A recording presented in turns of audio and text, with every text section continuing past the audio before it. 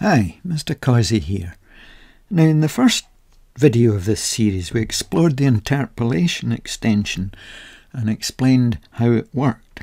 And if you followed that video you would understand why two seemingly identical diagrams like this yield different results using that extension. So let's demonstrate. So we go to Extensions, Interpolate, and we'll go back to the 20 steps in between. Interpolation method 2, exponent should be 0 and we'll duplicate the end path. Everything else should be unchecked. And let's select the first diagram lines and we'll apply the extension to that. So there's the result. Let's now select the two lines in this diagram and apply the interpolation extension to that. And there's two completely different results. And if you watched the first video, you'd realize that the two initial lines in this example, this line had first and second nodes, this line had first and second nodes. And this diagram we had first and second nodes, but this line had first node on the left, second node on the right, which gave the typical curve stitching pattern. So let's get rid of all these and let's look at this basic unit. Now in the previous video we combined this basic unit in one way. Let's do it in a slightly different way. I'm now duplicating and rotating clockwise 90 degrees. Let's do that again. Duplicate, rotate 90 degrees, and finally duplicate once again, rotate 90 degrees. Now at this stage I'm thinking these lines look slightly too thick. Let's click the stroke down here, stroke style, pixels 2, and we'll change that to 1. That looks slightly better. Now there is an alternative way of creating this diagram using the Polygon tool. So let's click that, make sure you're on the regular polygon, that the corners are set to 4 and everything else is at 0. And holding the Control key down to guarantee we get a horizontal and vertical alignment, let's create a square roughly the same size as the one we have. Now this square that we've created is known as an object, but the Interpolate extension only works on paths. So we first of all have to change this object into a path, and we do that by going to the Path menu and selecting the Object to Path.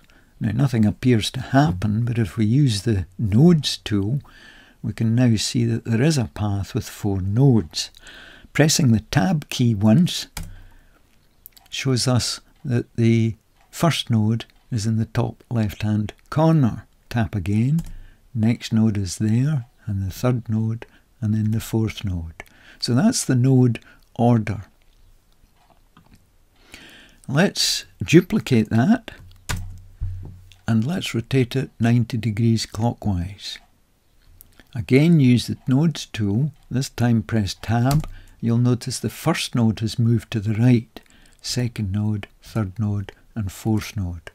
And remember, when the extension Interpolate is used on two paths, first node maps to first node, second node maps to second node, and so on. And that will ensure that we now do get the string art pattern that we see on the left. So I've selected both of these paths, extension generate from path, interpolate, and we'll apply that, and sure enough there we have identical pattern to the left pattern. So we can now grab hold of this pattern and remove it. We can see the original two squares have been left intact.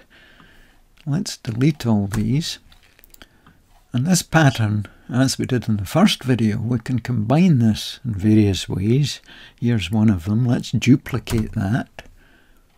And assuming that this snap button is grayed, that should snap together. We can duplicate both of these and then snap it together. And we get a rather pleasing pattern. Let's group all that together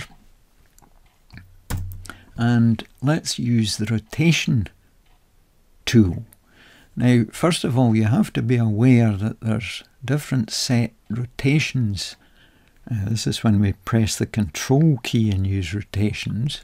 In the preferences, if we go to the behavior menu, steps, rotation snaps, now 22.5 degrees, half of 45. That's a good one to use when we're dealing with the square. So make sure it's set to 22.5 degrees. Here's our pattern. Let's duplicate it. Get the rotation handles, hold the Control key down,